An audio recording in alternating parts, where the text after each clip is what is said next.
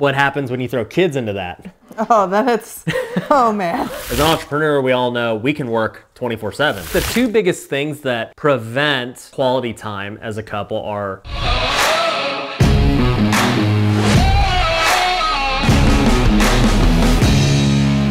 What's going on, everybody? Welcome to the Ryan and Mindy Show. We're glad that you guys are back and liking all of our videos. What are you doing?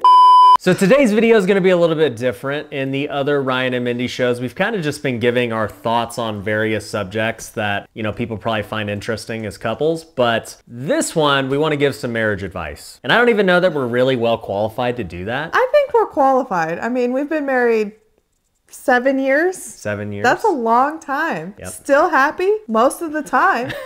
Well, 7 years will be probably by the time this is posted. Yeah. Our anniversary's coming up. And so, yeah, I mean, now that we're 7 years into it, we probably have the authority to be giving marriage advice. Yeah, so for the topic of this video, we really wanted to just talk about how to make time for each other, because it's something that people don't really do well, including us. We need to work on it. A lot of entrepreneurs, I think, struggle with this. For sure, because as an entrepreneur, we all know we can work 24/7. When you own the business and when you're working on your social media and your brand, like it literally doesn't turn off. Yeah, she knows. I mean, I want to preface and say that as newlyweds and as a young couple, it was much easier. You were in college. I was just not really having a lot going on. There was a lot of time together, and you know, we were able to stay at home together. We're going on, you know, dates when we could afford it. I really wasn't on social media at all, or my phone or anything. No, not at all. Yeah, so I don't even think you had an Instagram. No, I didn't. No, I didn't. Like I said, for those of you who don't know, I never liked social media at all. I hated it. But we had a lot of time just to enjoy each other. Yeah. And that was always our plan, just to have us time before, you know,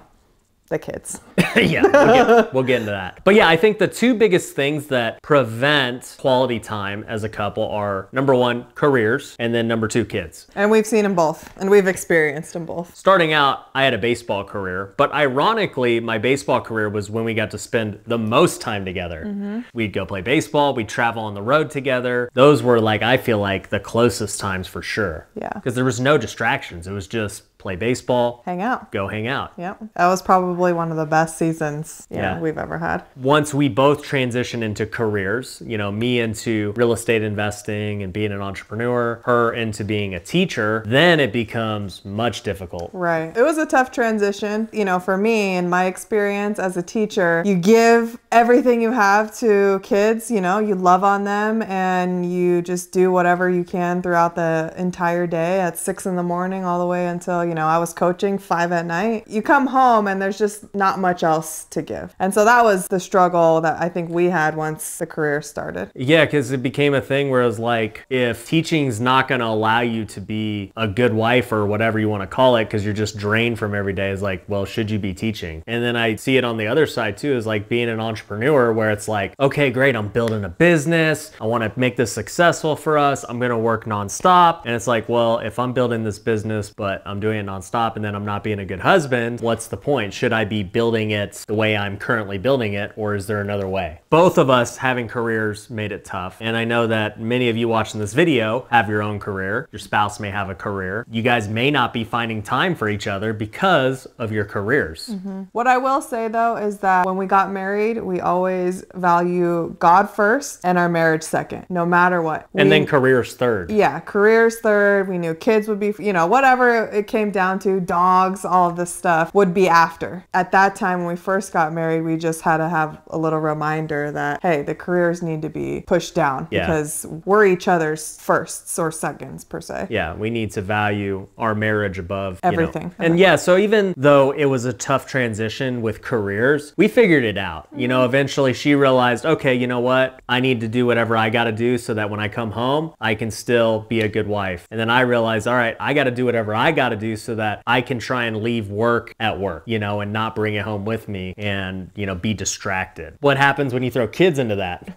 Oh, then it's, oh man. Even once we figure that out, then you do the cool thing and throw kids into the mix. Is it even cool? I don't know. How does that change the equation? You have a responsibility to keep this little human being alive. You don't really have much else to think about other than a baby. And I'll tell you, kids opened our eyes tremendously. The one thing I always tell her is like, I seriously don't know how single moms do it. I don't even know how wives or husbands who work, if both people work and have kids, I don't know how they do it. Like it's super hard. She ended up becoming a stay-at-home mom, and even with her being staying at home full time, it's still difficult. Yeah, it was tough. I mean, and Ryan has touched on it very briefly, but I had a hard time going from no kids to this kid here, and I was solely responsible of taking care of him. And I'll be honest, going from 0 to 1 kid is way harder than going from 1 to 2 kids. Yeah, the tough part for me was I don't really know what she's going through, being a stay-at-home mom for the first time, choosing to give up her career that she had been working for,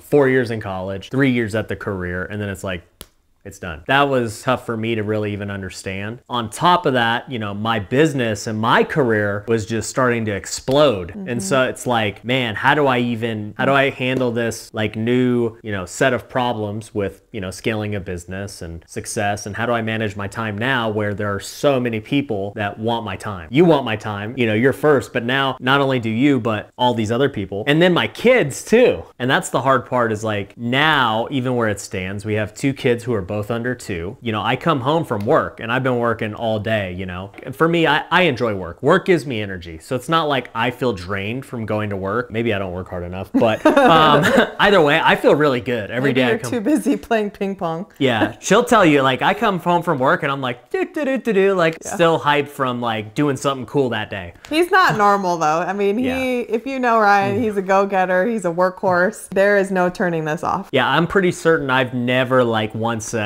no, I can't do it. When I come home, I now know my responsibility is to, hang out with the kids until they go to sleep, essentially. I have to go put my son to sleep because I sleep around 8 o'clock. So I'm literally working all day, immediately becoming a dad for the next 3 hours. And then I have to become a husband after that. Obviously I'm still a husband. We're all hanging out as a family when I get home, but it's not easy because a lot of guys would say, well, when do you have time for you? I found a way that for me, that's what works. I'm not saying that that's what you guys got to do. That's one of the reasons I've chosen not to work at all on the weekends. So I don't remember the last time I worked on the weekends. And I get a lot of people who invite me to stuff and they're like, man, Ryan, can you do this with us? Can you do that with us? I'm like, honestly, I'm just hanging out with the family this weekend because, I don't really give them what I feel I should be giving them during the week. Yeah. And I'll say, the biggest thing I think for, us wives that stay home or, just wives in general is communication, which I'll be the first to admit that I'm not the best at. Even when we first had James, I was starting to resent him because he got to go out and,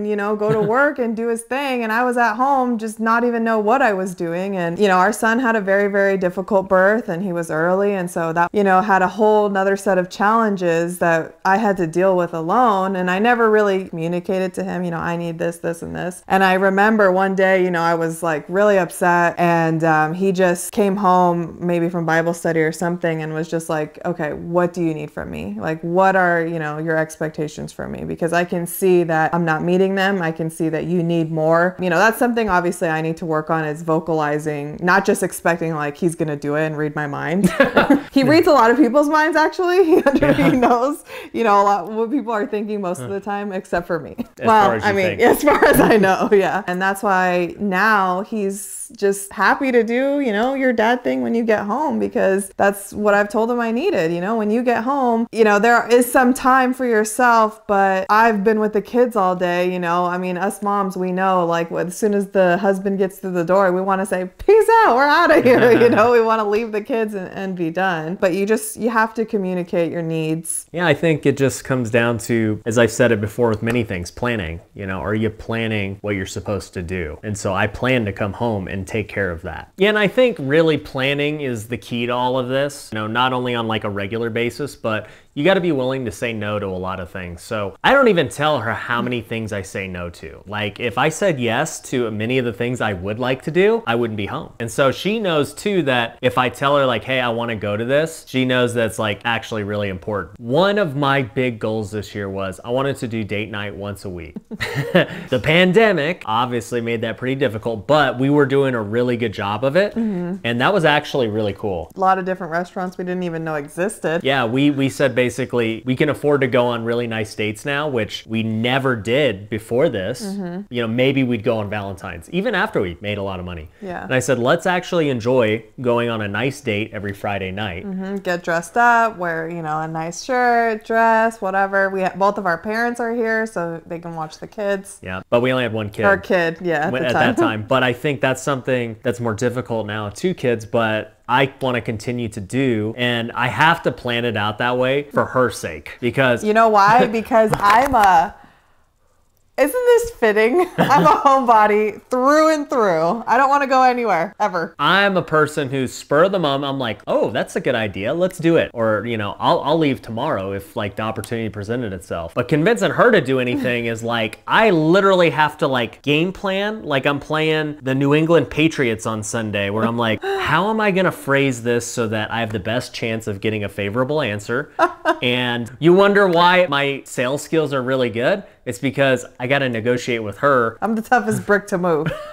You know, I think date night is an amazing thing that you guys should do as couples. If you could do it once a week, I think that's amazing. If you can go twice a month, I think that's what I would say the minimum. Get out of the house. Get ice cream. Get ice cream away from your kids, by the way. You got to get time to yourselves and see if one of your friends will watch the kids, your parents, your whoever. Somebody will help you. You know, if you got to hire a babysitter, go work extra hard to afford the babysitter or save up because it's important. The one thing I'll say too is, you know, understanding where you struggle. For me, the struggle is just turning off. How do I not look at my phone? How do I not think about new ideas? How do I not do anything other than just be present with my family? That is my most difficult thing to do. And he has to constantly be thinking about that because my love language is quality time. When any of those things are happening, I feel that it's not quality. You know, I'm not getting his, we call it 100% attention. Yeah. Sometimes we joke like, can I just at least get 80% today? I'll give you 80.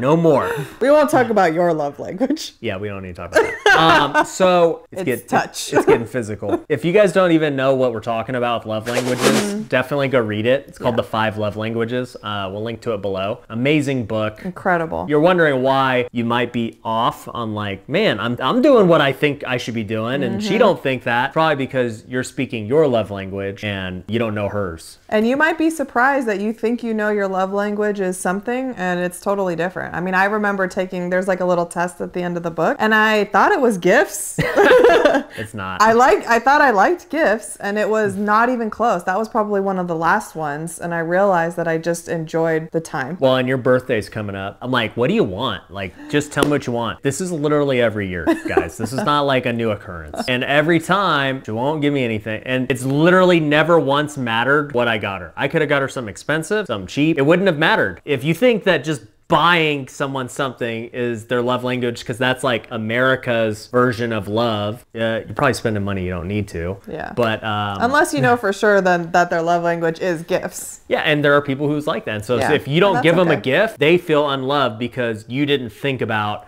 you know, the gift that they wanted. There's a lot of people like that. It's just, thankfully, my wife's not that. Actually, though, it actually is worse for me anyways because I would rather give her a gift. And be done with it. Yeah, but you know, she knows the most valuable thing is my time. And that's way costlier than a gift. So I am expensive. Yeah, she's super expensive. That is just, you know, showing how much I love spending time with my husband and how much he neglects me because I don't get the time. He asked me, you know, what, like you said, what do you want for your birthday? I think last year. And I was like, I just want to spend a day with you without your phone. Do you remember that? Yeah.